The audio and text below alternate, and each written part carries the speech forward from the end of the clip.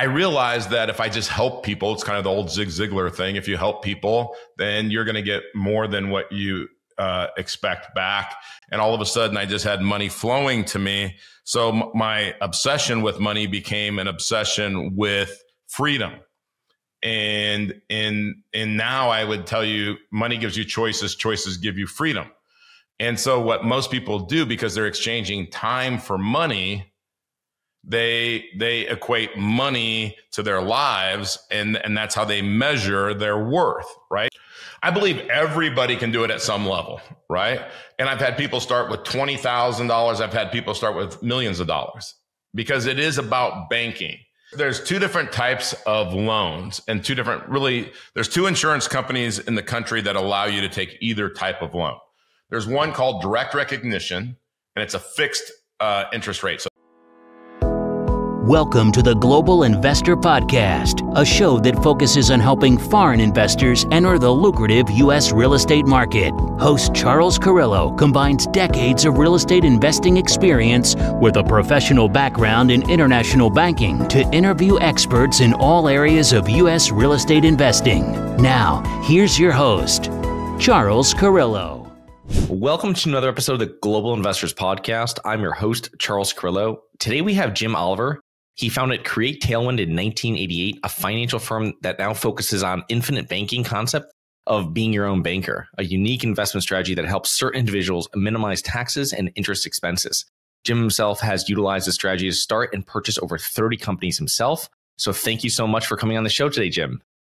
Thank you, Charles. Thanks for having me. And I look forward to spending some time with the audience. Yes. This is a topic that we don't talk about much. I think it's been years since we've had a professional on to talk about infinite banking and being your own banker. So before we get into everything encompassing that, can you give us a little background about yourself, both personally and professionally, prior to getting involved with alternative investments in infinite banking? Yeah. So I grew up in Los Angeles. I grew up in the inner city of Los Angeles, and I was fascinated with people that lived in really nice neighborhoods and seemed to have endless amounts of money in my narrow point of view. And I thought they have a perfect life living in, say, Palos Verdes, for example, in Los Angeles. And I was living in Inglewood, and I thought, what do they know that the people that live here don't know? I thought they had to know about money. They had to know how money works. So I was always fascinated with that. So when I went to school, I studied business so that I could start learning about money. And then I got out of school. I went and got a position as a fee-based financial a financial planner. And I thought, now I'm going to learn about money. I'm going to learn about how to invest money. But no, I was just a middleman. But I was a pretty good middleman. I had $700 million under management at one point in time. And I thought, you know what? This is pretty easy. I just got to take everybody to lunch, take them to play golf. This is my life. But then I got this report one day, Charles, and it said that our clients for this period of time got 9.38% on their money. And I thought, doesn't seem like I have money in that account. It doesn't seem like we got 9.38%. So I went and I looked at the net after taxes, fees, everything. And it was like, oh, wait a minute. That's like 4%. That doesn't make sense. Why are we telling everybody they're getting 9.38%? They're not really getting that. And so I started diving into how my clients made money. And I went, wait a minute. What I'm doing is not what they need to be doing. And it's not how they made their money. And so by chance, I ran into Nelson Nash, who was doing a 10-hour course on infinite banking, becoming your own banker. And I thought, become my own banker? That sounds kind of cool. I want to be my own banker. And I went to his course in Texas, and I was like, this guy's either brilliant or he's crazy. And I wasn't sure which one. And so he said, hey, I asked him a bunch of questions after the seminar. He was very gracious, and he just answered all my questions. He was in his late 70s at the time, and he had just spoken for like 6 hours straight. And he said, hey, I'm doing this again in 2 weeks. Come back. It'll make more sense the second time through. So I did. And about halfway through, I had this aha moment. Like, wait a minute. You finance every single thing that you buy. You either pay interest or you give up interest you could have earned somewhere else. And if I could eliminate that problem for people, i.e. they could become their own banker, what an impact that would have on their wealth. So maybe I should focus on that, not on what they're going to do with their money, where they're going to invest it. I mean, whether it's in the stock market, real estate, hard money, lending. I've seen everything that you can imagine, right? I'll focus on controlling the money pool. And that's kind of how I got into infinite banking. And I kind of see it as a ledger, right? The money pool is on the left side of the ledger, and the assets, and I know that'll drive CPAs and accounting majors crazy, but the assets are on the right side of the ledger, right? And the reason I keep it like that is because I want you to think about this differently and backwards. But I'm just going to show you how to control the money. And then what you do with the money is that's up to you, what you know, or who you can partner with or whatever. So can you give us like an overview of what infinite banking is? I think people have heard it a lot, and I think it's something that's marketed with many different names and kind of specialties depending on who they're trying to attract. Yeah. So infinite banking, the way that most people explain infinite banking is during your lifetime, you're going to spend a lot of money on interest, financing cars and credit cards and other debt. Some people say mortgages, but I kind of would argue that too, just especially in the last few years where mortgage rates were. But if the average person pays 40% of their net income to interest, and we all know that the biggest reason for that is the mortgage, right? In the beginning, 85% or more goes towards interest. And so that's why, and it's volume of interest, not interest rate. So every dollar you earn, 40 cents goes to interest. Well, so these, people say you need to start financing your own cars and all this stuff. That's not really what we do, Charles, with infinite banking. That's kind of how it got its start. But what Nelson did is Nelson explained to me how he bought this airplane with some partners. Mm-hmm. And then when they weren't using it, they leased it out. And it was a cash flowing asset. And I said, oh, okay, that's infinite. That's what I got excited about with infinite banking is I can put money in this insurance contract, this very specially designed insurance contract. It's guaranteed to grow every single day. And I buy it from a mutual insurance company. So mutual insurance companies are owned by policyholders, right? Not shareholders. And insurance companies are required to distribute the profits to the owners, policyholders, in the form of a dividend. So, so what happens is you have this money sitting in this account. And because you have that money and because you're an owner, you have a contractual right to take an interest-only loan at between 4 and 5%, even today, of the insurance company's money. Your money never leaves that account. It's in there guaranteed, growing, tax-free, guaranteed every single day. The insurance company has to give you their money. They collateralize your account so that's safe for them. They are going to charge you 4 or 5% and interest only, right? So now you take the insurance company's money, other people's money, you have use and control of that, and you go buy assets, or you go buy funds, or you go buy whatever is your specialty or who you've partnered with. And when those things earn money, you flow it back into the insurance contract and you rinse and repeat. So if it was real estate, I see this a lot with doctors. Doctors they don't have time for real estate. So they partner with somebody. They're a passive investor in a real estate fund or something like that. And as money comes back in, they don't need it to buy their groceries. So they flow it back into another investment, another investment, another investment. They create what I call velocity of money, not like velocity in science, but velocity of money, moving your money faster and faster and faster. So when you do that, buy these cash flowing assets, have this money pool, after a while, your investments are paying your premiums. And after a while, you put $1 into the insurance contract and you have more than $1 to go put into these investments. Then you have other people's money, you have use and control, and you have leverage. Because if I can put in $1 and have $1.50 to go put into the investment, I win. So then I just do that over and over and over again. So the insurance contract is never about the investment or the rate of return on the insurance contract. It's about the rights as a policyholder or policy owner and the intrinsic value of the insurance contract. That's what it becomes about. So when you're speaking to professionals and I imagine business owners, is this a strategy that is usually utilized by high income earners and entrepreneurs? I mean, who is your target audience for this type of product? I believe everybody can do it at some level, right? And I've had people start with $20,000. I've had people start with millions of dollars because it is about banking. And so if you think about like how a bank works is you have a depositor, they go down and they deposit money in the bank. Then that bank lends the money to a borrower, right? And then the borrower pays interest, and then the bank pays the depositor as little interest as possible. You do the same kind of thing, right? And so if you started with $20,000 and you wanted to finance a vacation or pay off a credit card or a student loan or something like that, you could do it. If you, in business, when you look at the business cycle, most businesses use a bank, right? And they use a bank because the money flowing in sometimes is seasonal, and the money flowing out tends to not be as seasonal, more level, and the money coming in is up and down.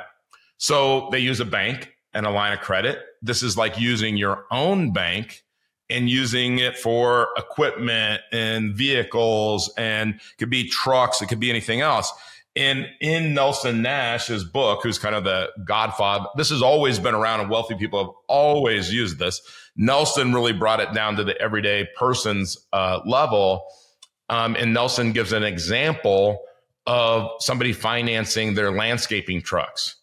And over their career, they end up with $2 million more by financing those trucks themselves than if they would have financed it through the finance company. So anybody can do it. The more money you have, the more benefit I think you get, and the more options you get. And if you're a business owner and you're borrowing money, then definitely you can benefit from it. So what I've read before on this when doing my limited research was that there's usually some sort of set time period between the time I open an account to the time that I can borrow against it. Can you talk to more about how that works? Yeah. So the companies there's a bunch of different mutual insurance companies out there. They're all investing in the same thing. They all have the same reinsurance treaties or similar treaties. And they're all working with the same numbers, right? The same mortality and everything else. So what we do is we look for companies that don't let you, quote, season the money, like for a year or whatever. We literally can get people loans a week, 2 weeks after they deposit money in the account. So, I don't want them to wait. Some companies require you to wait a year to take a loan. I don't want to do that. You want your money moving. Motion is the law of God. If air's got to flow in and out of our bodies, blood has to flow through our bodies, money's got to flow. What are the costs usually associated with someone coming in to open one of these accounts and maintain it over several years? Yeah. So, the costs are, it's an insurance contract. So when you have two different components, you have the whole life policy, and then you have this rider called the paid up additions rider. The paid up additions is dollar for dollar. It's always dollar for dollar. There's literally, in the companies that we use, there's literally no fees in that, right? It's on the life insurance side. So let's say 60% was going into the PUA and 40% is going into the whole life policy. On that 40%, in the very beginning, you have setup costs and underwriting costs and commissions and all of that in that first year. So that's why Dave Ramsey and Susie Orman don't like whole life insurance, is because they look at that first year, you put in $1 and you have not much to use, right? In that first year. The second year, the companies we use, the second year, it's like 95% of what you put in. So if I put in $100,000, I have $95,000, and I only have a little bit of a cash drag of $5,000. The first year it might be I put in $100,000 and I have like 60 or 65.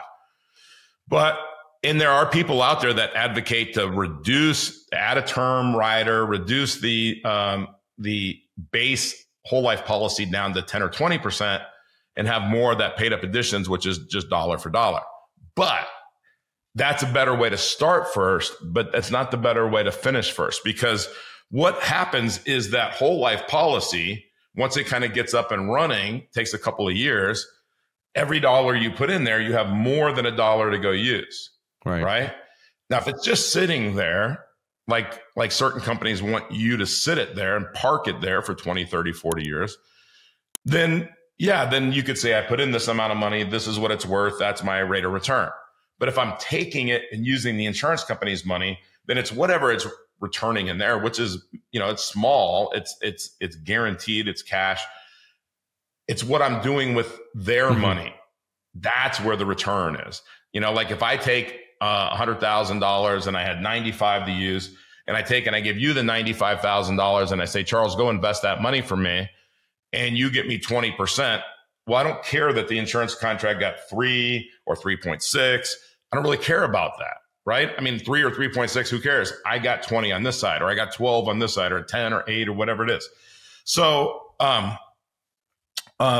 so then as that money comes back in and it's going and it's flowing, I have more and more and more an ever increasing money pool to go put money in the investment. But by year, like say year 10, okay, if I put in $1, I have $1.50 to go use. And that's if I did no infinite banking. I just have the insurance contract. Well, so if you wrote me a check for 100 grand and I turn around and wrote you one for 150, you'd be okay with that, right? And you're going to go invest it. By the way, if I made you that deal and that was the ratio, do you want that first check to be big, the one you're going to write me? Do you want it to be big or small? I want the one to write to you, small. No, you want it to be big because I'm going to write you a bigger one, right? It's going to be 50% more. So you're going to be like, hey, Jim, could I write you a check for 10 million? And then you write me one back for 15. Gotcha. So the way to look at this loan too, Charles, is kind of like this, is if I would loan you today $100 million and your only obligation is 1 year from today, you got to pay me $5 million of interest, would you take the loan? Yes. Absolutely, right? Okay, so like if you did that with me, I'm going to take your 100 million. I'm going to go borrow 400 million from the seller or the bank, and I'm going to buy a $500 million pills. Okay. And now when I do that kind of investing, I want to get 25% cash on cash. So your 100 million, I want to net after debt load, 25 million bucks. So I call you in a year and I say, Charles, I've got your check for $5 million of interest, right? And I'd like to drive over Alligator Alley and give you your check and take you to Prime Fish, okay? And you say, hey, I love that restaurant. So we go to dinner and I hand you your check and you say, Jim, do you want to pay any principal? And I say, nope, see you next year, right? That's the kind of loan that you're getting from the insurance contract. Your only obligation is to pay the interest at the end of the year. They don't ask you what you're doing with it. They can't say no. You don't have to even have a payment, anything else. You just pay the interest at the end of the year. Interesting. Very good. Yeah. So what is the time frame from the time that I want to access funds to the time that I can withdraw it? Couple of days. Yeah. I mean, some companies, when I say that we can get things rushed, some companies are up to 5 business days. It just depends on what time of the year. Is it around tax time? Because people use, their insurance contracts to pay taxes, things like that. Do you have money sitting in the stock market and you're worried about it? Or worse, you have money sitting at the bank, not keeping up with inflation? My name is Charles Carillo, founder and managing partner of Harborside Partners. And since 2006, I've been investing my money and my family's money into income-producing properties. These are real assets, real properties with real addresses that produce real cash flow. At Harborside Partners, we provide passive investors who love real estate with a turnkey investing solution. If you want to put your money to work in real estate but can't find deals, don't have the time to get funding, and the last thing that productive people want to do is manage real estate. We find the deals, we fund the deals, and we manage the tenants, the termites, and the properties. Partner with us at investwithharborside.com. That's investwithharborside.com. Go to investwithharborside.com. If you love real estate, you like the idea of passive income, and believe that income-producing properties will appreciate over time, go to investwithharborside.com. That's investwithharborside.com. And what happens when someone passes away with, depending if they have money that's out already and they have these 2 different contracts? I mean, how does that work with your heirs? Yeah, it's great. No, it's a great question, Charles. Is what happens is if they pass away and let's say they had a $3 million death benefit and they had $1 million loan, right? So that loan is wiped out and their family would get $2 million tax free. Interesting. Okay. Wow. That's very powerful. It's interesting because I've never gotten involved with infinite banking, but with one of my brokerage accounts, I have it, and it's like, you can pull money out, and it's literally like overnight. It's a similar like strategy, and obviously there is no life insurance portion with that, and obviously you're invested into, depending on what you're investing into, that can be not guaranteed, right? So there's different things for people that have different, risk tolerances for where they're putting their money to be able to access it at, lower than what most people are going to be able to access their funds at. But let's talk about that for a second. So you're saying that interest rates that you were throwing out like 4 or 5. And I mean, what is it like a typical interest rate now? And does it work is it like a sliding scale? The more I take out, it's just a little lower. How does that work? Yeah, so there's 2 different types of loans and there's 2 insurance companies in the country that allow you to take either type of loan. There's one called direct recognition, and it's a fixed interest rate. So it's 4% fixed. But it reduces your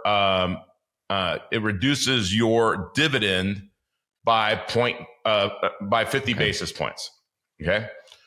Or there's a non-direct recognition loan, which is variable. So right now, and it's only at 5.2%, and it doesn't affect your dividend. So depending on what the dividend is paying, what year you are in the insurance contract, all of those things go into factors are factored in to say, okay, if I take the direct recognition or the non-direct recognition, which one is better? And so you can take. That's the range right now on loans. And Nelson Nash, when he kind of discovered this for himself, it was in 1980, and he was paying 23% on $500,000. And he looked at his insurance contract, and he could take a loan for 8% at that time. Wow. And he was like, wait a minute. Why would I have these loans with the bank when I could have a loan to the insurance contract company for 8? And he did it. And he took the loan, and it saved his real estate portfolio. Wow. Yeah, that's crazy. That is a huge savings in interest there.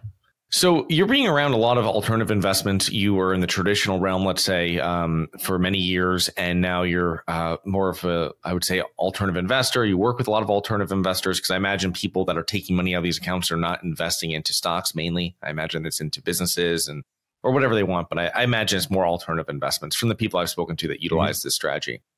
What are some common mistakes that maybe you've seen real estate investors make, or any type of investor make before that maybe you've worked with that's worked with infinite banking? Yeah, the mistake that I see sometimes is people they don't take loans. They just put the money in the insurance contract, and then they don't use it and go make those investments. So that's probably the most common thing that happens, right? But then if they do go make those loans, sometimes they don't know who to partner with.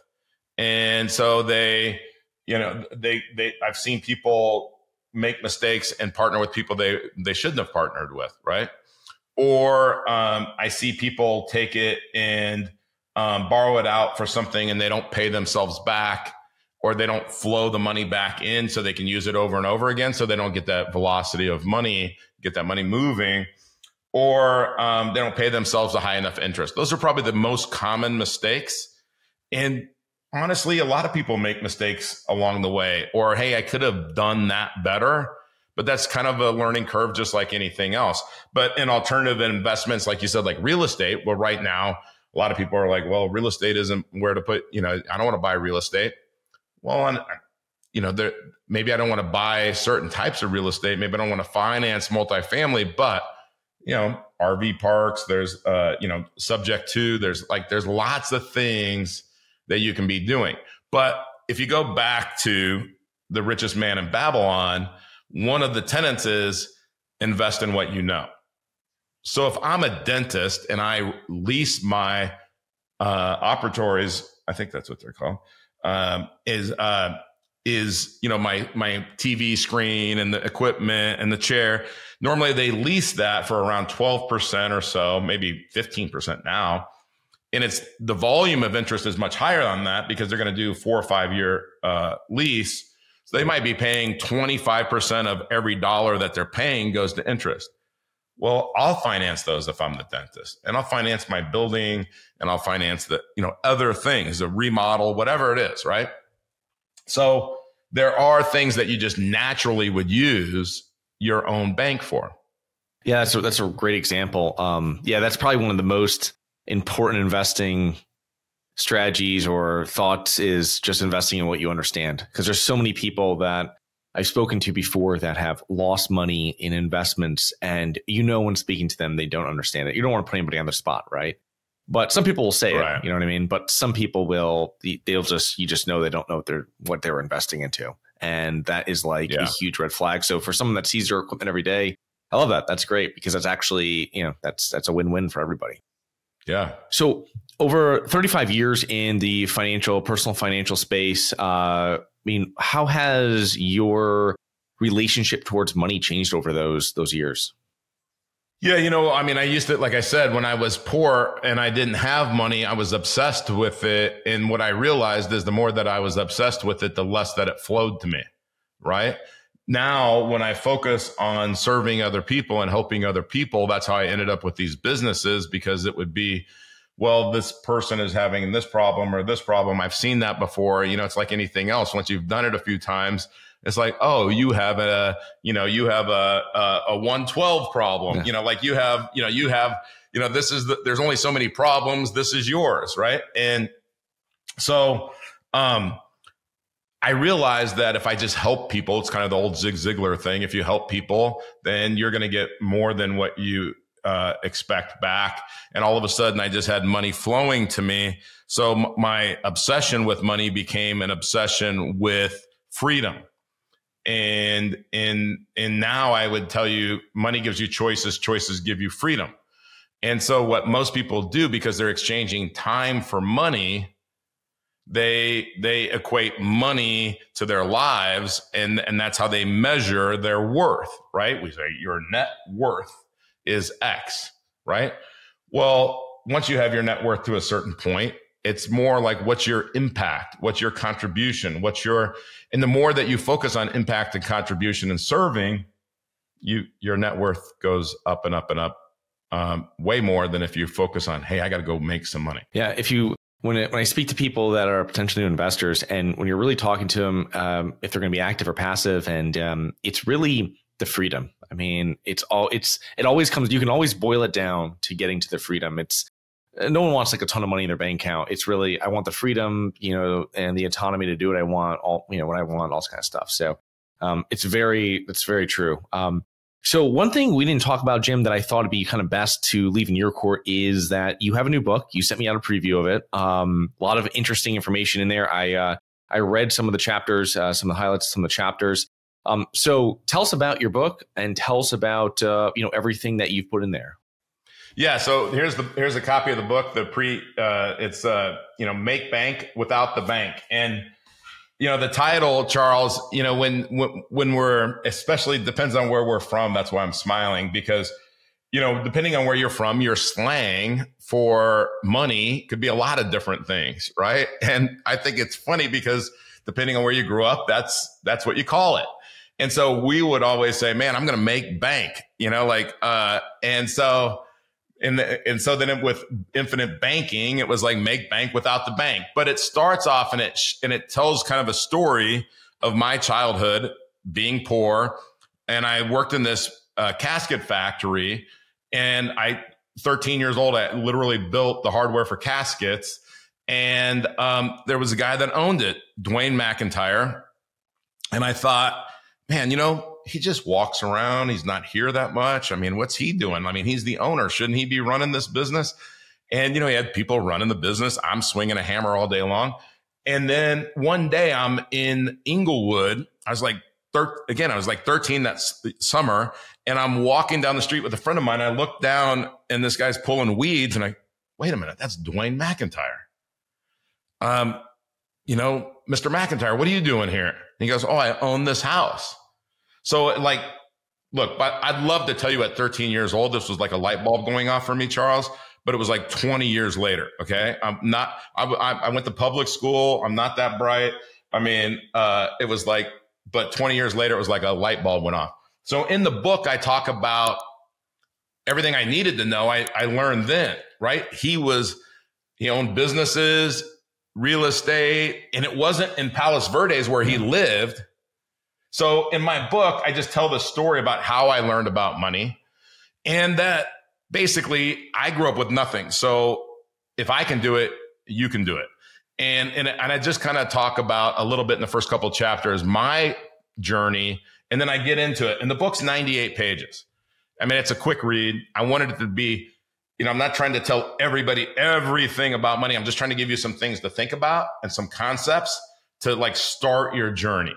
And so that's really what the book is about. And there's an Audible version that we took away from David Goggins, where somebody else reads the chapter and then they interview me afterwards. And that was a lot of fun to put together. Very cool. Very cool. Yeah, it's interesting when you're getting advice from older people when you're younger and you don't really know what to make of it. Not that you could have, you don't really have any experience in the world. And then you look back on it, you're like, oh yeah, that's person actually knew they're doing. This is exactly how it works. And that was really good advice. I just didn't know what to do with that at that time. But thank goodness I got it, right? I mean, like sooner or later, it's like people say, I wish I would have known about infinite banking when I was in my 20s. Yeah, me too. So how can our listeners learn more about you, get your book, and get in touch with you for your business? Yeah, so go CreateTailwind.com is our website. You could email me, Jim Oliver at CreateTailwind, all one word, .com.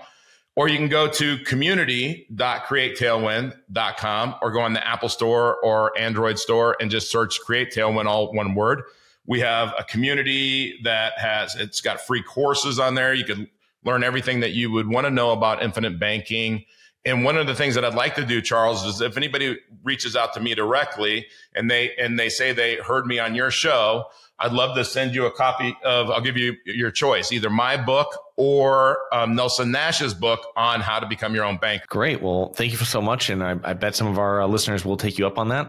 So thanks so much for coming on today, Jim, and letting us know about infinite banking, and looking forward to connecting with you here in the near future. Thank you, Charles. Thanks for having me. And thank you, audience. Hi, guys. It's Charles from the Global Investors Podcast. I hope you enjoyed the show. If you're interested in getting involved with real estate, but you don't know where to begin, set up a free 30-minute strategy call with me at schedulecharles.com. That's schedulecharles.com. Thank you. Thank you for listening to the Global Investor Podcast. If you like the show, be sure to subscribe on iTunes or Google Play to get new weekly episodes. For more resources and to receive our newsletter, please visit globalinvestorpodcast.com. And don't forget to join us next week for another episode. Nothing in this episode should be considered specific, personal, or professional advice. Any investment opportunities mentioned on this podcast are limited to accredited investors. Any investments will only be made with proper disclosure, subscription documentation, and are subject to all applicable laws. Please consult an appropriate tax, legal, real estate, financial, or business professional for individualized advice. Opinions of guests are their own. Information is not guaranteed. All investment strategies have the potential for profit or loss. The host is operating on behalf of Syndication Superstars, LLC exclusively.